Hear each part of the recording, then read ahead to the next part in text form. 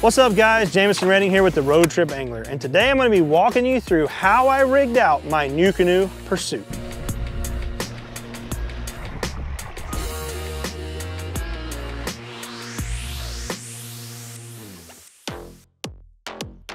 You may have already seen my full review of this boat on the channel. If not, I'm gonna drop the link in the description and I will go through everything I like about this kayak. But I thought in this video, it might be nice to just kind of walk you guys through what I did and where I put things on the boat so that I could fish the way I like to fish. Also, I think this boat is gonna be the perfect boat for sight fishing for redfish.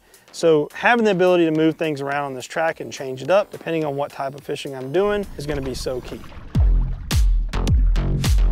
Let's start right here with this slotted console, which is a new product from Boondocks. And immediately when I saw that and knew I was getting the Pursuit, I felt like this was gonna be the perfect setup to be able to rig my fish finder, but also for rod staging. I like to have a couple of different rods usually staged out in front of me with a couple of different baits, especially if I'm sight fishing and I try one bait or I'm blind casting something and then I see a fish and I wanna throw a different lure. I can have a few rods staged out. So I wanted to do that, and it gives me the ability to have my net staged, and also that's where I mounted that GoPro while I was on the water. Having those tracks down both sides here in this little front squared off area of the boat made this super easy to install, and I really like it. I can take it on and off the boat very quickly because it's only in the tracks. I had to drill nothing. But having that fish finder in the center keeps it out of the way of my paddle stroke. It's right where I need it to be when I'm, trying to look at it, and I don't have to worry about when I'm landing a fish which side I'm landing it on because I don't have that big fish finder in the way when I'm trying to bring a fish in the boat. On that console, you'll see I've got a couple of Aqua batteries. One of those was there to run my GoPro while I was filming the review, and the other one is actually what I'm running my Lowrance off of. Now, I mentioned in the review, if you saw that video, that I'm gonna take the new, or at least try to take the new short stack from YakAttack, which comes in all the different sizes, but in the 13 by 13 inch size, I think I'll be able to rig myself up kind of a battery management box that will fit perfectly right here in this squared off area of the boat. That should help me eliminate having two separate batteries, and I can just fix that with a couple of USB ports so I can plug my GoPros in, be able to run those, and also be able to run that Lowrance unit at the same time. Moving back a bit, you'll see I have the Quick Connect system from Nucanoe. Now that was something that I mentioned earlier in the review as well that I was a little bit skeptical about. I liked the idea of it being a 1 foot operation type setup, and I also like how quick and easy it is to take on and off the back of the boat. However, I was worried that I wouldn't be able to steer as sharp, but I was pleasantly surprised that you do get quite a bit of turn radius out of that system. And even though it's going to take me a little bit of getting used to, just because I'm used to pushing either foot one way or the other, this allows me to keep one foot completely doing whatever, just sitting comfortably, and only use the other foot to steer the boat.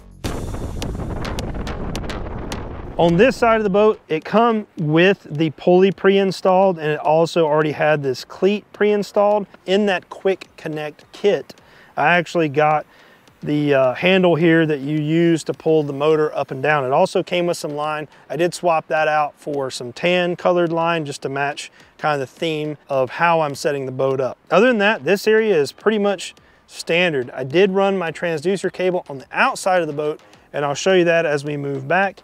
But for now, I'm gonna step back into the seating area so to show you how I have that set up. Around the seating area, I've got a couple of things going on. One of the first things I did was add a short piece of YakAttack gear track to both sides of the boat on the gunnel. And that just gave me the ability to add a couple of more mounts to have for the rod staging and also for my paddle. I used the double header from YakAttack in the tan color to get the paddle outside of the boat, which cleaned up the space in here. Plus, I was struggling to use that actual paddle stager only because I have that Torqeedo throttle on this side, and on the other side, I have my rods staged out. So moving that paddle out opened up the space for me. If I was only gonna be paddling the boat, I wouldn't need this, and I would only use probably the way the boat comes and just use that stager that's on the inside. But when I'm motorizing, I can get away with having things kind of in my paddle stroke, if you will. On the side of the seat here, you'll see I've got the Torqeedo throttle, and that's actually mounted to the track that's in the floor of the boat on a YakAttack Torqeedo throttle mount. So that made it really clean and simple and kept it low profile and right beside my seat. I found that to be very comfortable, and I could put it on either side of the boat. Right now I have it on the right-hand side. I noticed a couple of times I reached for it on the left-hand side, so I may move that over, and that would clean up this space where I could actually take advantage of having my rods stored in the rod tubes if I needed to, and I could bring the paddle back inside the boat. That is pretty sweet.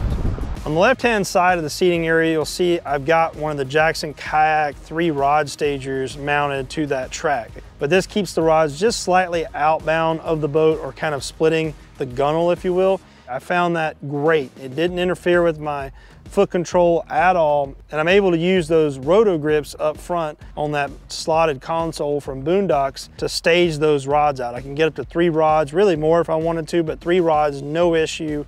They're secure. I can bungee them on the side of the boat, and they're out of the way from when I'm standing in the cockpit, and they're out of the way from when I'm steering the motor. Just behind that rod stager, I have the Sling Blade, which is my transducer deployment system from YakAttack. There were 2 1/4-20 threaded inserts on that side of the boat, and I think that's for the stick steer quick connect setup. So it's got a hand steering mechanism, or you can use the foot control, which is what I have. But those 2 inserts provided a space for me to be able to mount that Sling Blade and have that transducer easy to get to and out of my paddle stroke, so I can raise and lower that.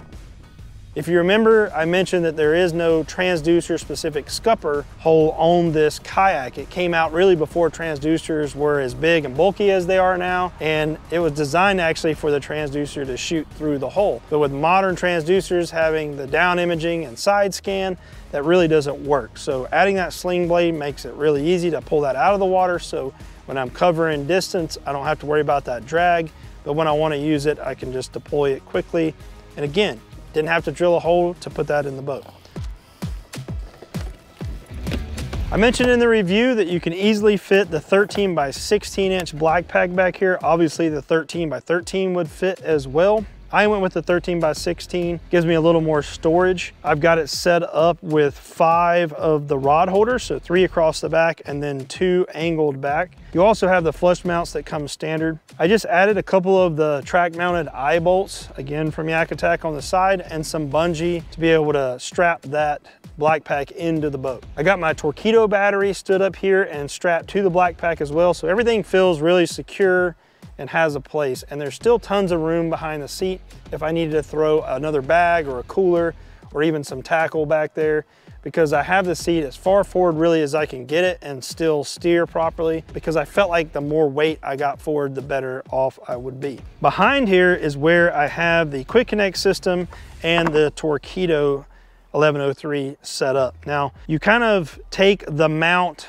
and the brackets and everything that comes with the Torqeedo 1103 and you discard that and connect it to their quick connect system.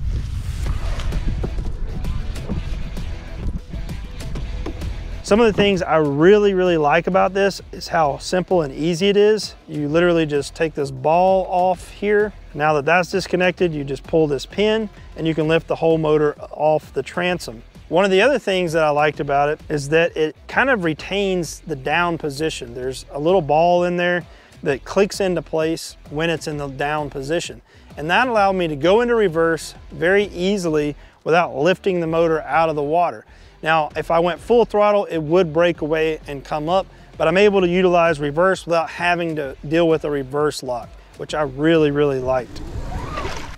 I did kind of modify the lifting mechanism a little bit on this motor or this setup. So it comes in the quick connect system with all the line you need to be able to lift the motor up and down. However, I added the pulley and went back to another eye bolt to the track to be able to get a little bit of a mechanical advantage when lifting and lowering that motor. Other than that, it's pretty much standard. And that's all I did. I didn't drill any holes other than those 2 pieces of tracks, and everything just kind of went on the tracks where I wanted it, and I never felt like I didn't have a place to mount something. Well, there you have it. How I rigged my Nucanoe Pursuit. I really like this setup. It's one of my favorite setups that I've done so far when it comes to rigging. It was really easy with all the track. I didn't have to drill any holes other than adding those 2 pieces of track on each side. All my wiring and everything is external, which is nice because I do switch boats a lot, and I can actually just take this console, take this fish finder, take the transducer, and move it to another boat very easily with no issue at all. If you enjoyed this video, please be sure to subscribe. If you'd like to see the full review I did of the Nucanoe Pursuit, check the link in the description below. And as always, thanks for watching.